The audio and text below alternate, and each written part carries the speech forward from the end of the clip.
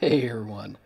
Don't mind the gray in my beard. You haven't prematurely aged me with all of your crazy comments and so forth and feedback on my recent videos. No, I look like this because I'm at Red Team Alliance, as you can tell. We just wrapped up our Elements of Disguise class, so I was one of the subjects in the makeup room. But that's not what I'm talking to you about today.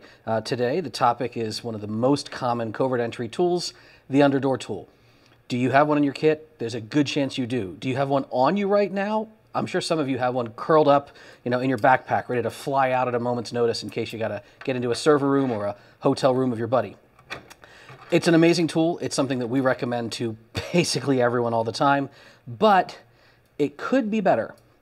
This video is going to be my top 3 recommendations as to what you can do to improve your Underdoor tool and make it way more effective. Yes, the fantastic, amazing Underdoor tool. How could we improve upon something that's already such perfection and devastation? Well, up here at the top, let's start here. This head of the tool, which guides the string behind the door handle and eventually pulls down on the door handle itself, you'll often see people add something to get a little griptivity, sticktivity on this surface. I know in the US we have a lot of those sweep back handles. That's called the California return, has to do with fire cold out there.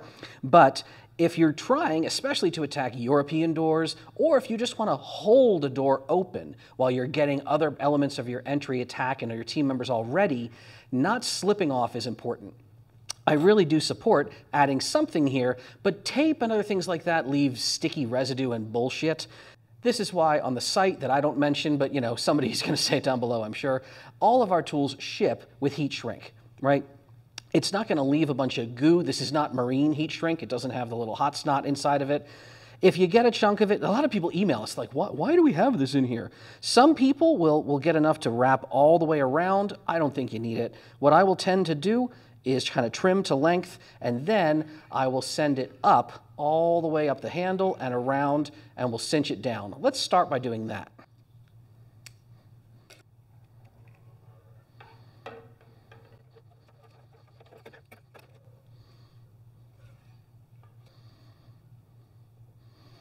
Right there, looks pretty good to me. Okay, now that is much better. You're going to grab onto the doors, pull a little harder on those handles for that moment where you need a little extra something something.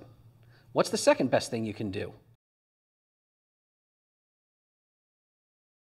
So the next major piece of the Underdoor tool is the cord. Let's be honest, you've all been on a job or seen videos of us in trainings where, it's kinking up on itself. Frankly, storing it in your bag, you'll sometimes see people kind of try to wrap it up, and then what are you going to secure it with? Like a zip tie or something? I'm sure I've seen, twist ties go on there. These little cable straps aren't terrible, but none of these are super ideal solutions. Yes, they're fine for stowage, but when you're actually operating in the field, again, I want something that's just going to stay out of my way. It's the reason that every tool of mine comes equipped with a retracto line. Again, I think this is a great, great thing you can add on to your tool. It tightens everything up. It makes it just so nice to use, and it's an easy swap out. Let's do that. A note about working with these retracto cords. If you let this end zip all the way in, it's gone forever, or unless you crack this thing open and make a mess out of the plastic. I don't recommend that. Get yourself a set of vice grips, have them handy, and just pull a good couple of feet out of this sucker. Cinch it down there. All right? Gives you the ability to work with this, make a knot in it, affix it, do what you got to do without worrying about anything. So we're going to pull this little rubber booty off, and you might say, oh, all right, there's a little set screw underneath this nut thing. You don't need this nut or anything. Why make something thicker than the tool? Get it under all the doors you can. We're going to get that off of there. Do I want to go find my Allen key? No, I don't, because I've got plenty of line that comes with this little spool. I'm going to go ahead and give that a chop as is. Then, what do I like to do? I'm going to go for a nice figure-8 knot on this guy. Do I think I really need that all the time? Probably not. But the old mountain climber in me likes things to not be lopsided. Okay, that's looking pretty all right to me. Are we going to be able to cinch it down on here? Let's find out. I'm going to pull just a hair back on my heat shrink in order to slip this over and fish it through.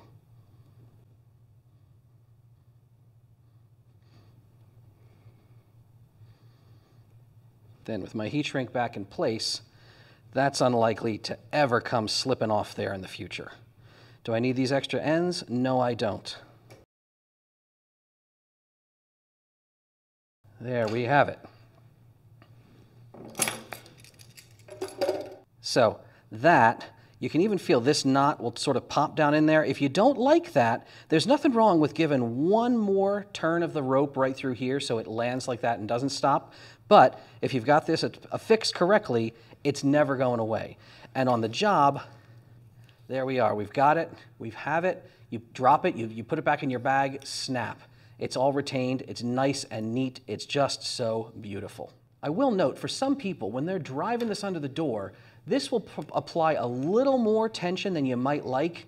So there's nothing wrong with pulling out a little extra line, giving it once around your hand, or I've even seen people make a little 3D printed insert here, or just a nip in the rubber, and kind of make like a boat anchor cleat so they can lock it off, but the moment they pop it, again, it snaps back shut, reels itself away.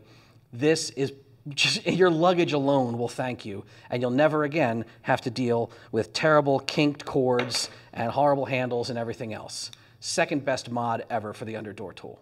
All right. Got ourselves a pretty great underdoor tool now, don't we? Ready to attack this and similar handles. But as a lot of you know, the problem with bypass entries isn't really getting a good grip and slipping the latch or anything else. The problem is as soon as that door starts to move, what if you have a door position sensor up there? What if you have monitoring going on in the access control system? How do you prevent throwing an alert if you've just used an underdoor tool in a secured space? The best way to do that, in our experience, is either get out your big mag switch, crank that down if you've identified where the door position sensor is located, or you trip the rec sensor on the egress side, letting the system be fooled into thinking that this is someone going out. By now, many of you, of course, are very familiar with the gas attack, where you can spray air duster, or if you're slick, you get some tech spray, freeze spray, R134A. You blast this around through the crack in the door. Hopefully you trip the rec sensor into seeing motion. But this is a big can. This isn't something you want to just shove in a pocket. That's, of course, why how many of you are familiar with our tiny canisters of R134A and the little nozzle head. We have these, on the site that I don't mention, but all of you keep asking me about because they've been saying they've been out of stock for a while. And if you want to be able to direct that gas, well, you need a little straw adapter. That's what's actually been out of stock. We've been revising and revising and revising the designs on this, and we finally have it. This looks so simple. This is now the version 3, generation 3 of our Rex nozzle and adapter straw.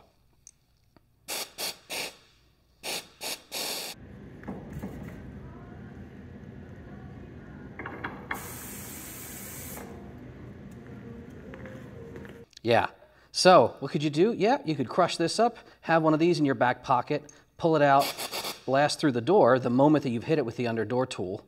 But why have multiple tools? Why have multiple hands?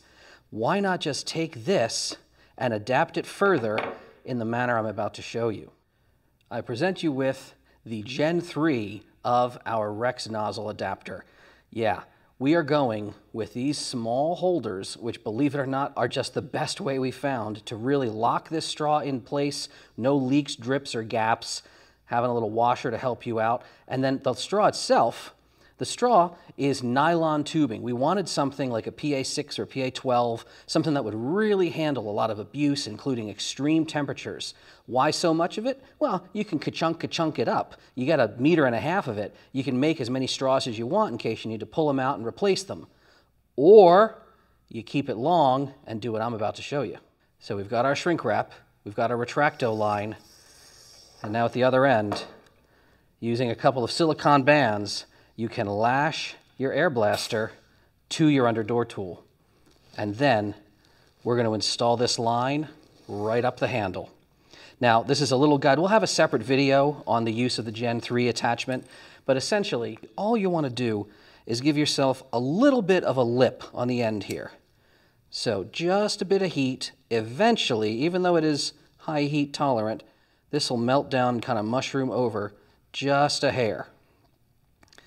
That's enough to give yourself a little room to put down your little grommet here. All right.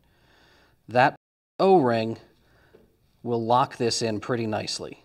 We've got our loose end, and we'll just send it all the way around, like that. So we've screwed that down. We've got our blasting tube. Let's affix it to our handle now.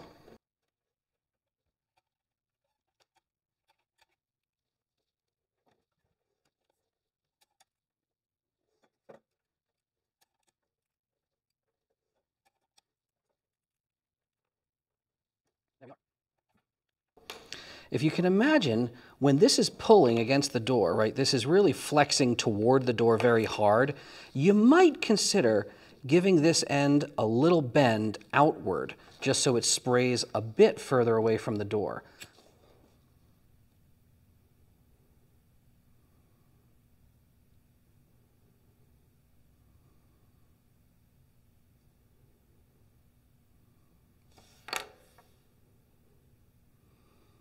There we go.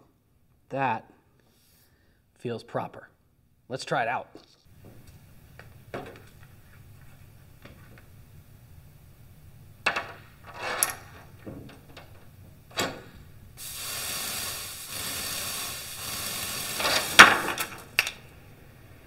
So there we are with just about the most new and improved under door tool you could come up with. I mean, is it that new? It's not really that new. It's still an under door tool, just a few improvements.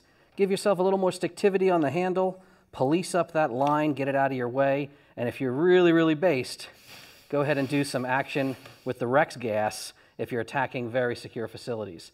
Keep it in your bag, keep it at the ready to go. Wherever you are, however you work on the job, whatever you do, go ahead and stay safe out there. So that's about the size of it with our new and improved under door tool.